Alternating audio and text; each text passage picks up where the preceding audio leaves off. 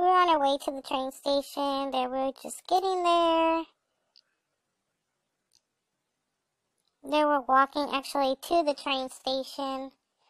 He was excited. He thought we were late, but we're not. He still had like about 30 minutes to spare.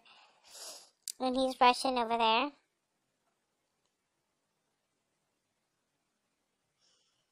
There I'm asking him to say bye to his fans. I said, Grandpa, all the fans want to say bye to you.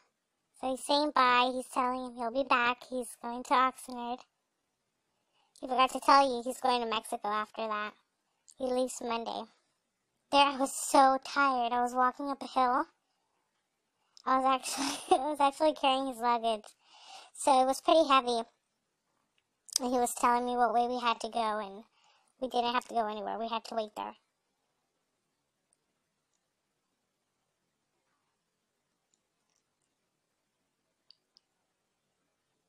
There he's posing. He's looking for coins. He's looking for a lucky penny.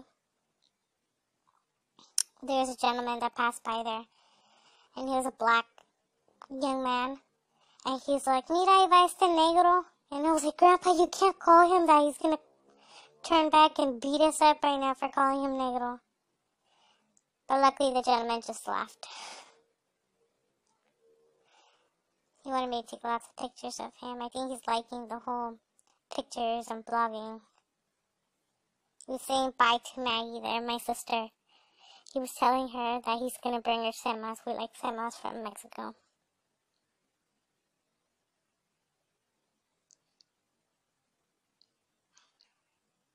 And it is here. That is Grandpa's train. Choo choo. There Grandpa's it is. train is here.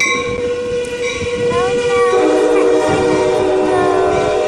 I'ma miss you, Grandpa. I'ma miss you. You ready, Grandpa? I'ma miss you a lot. You ready?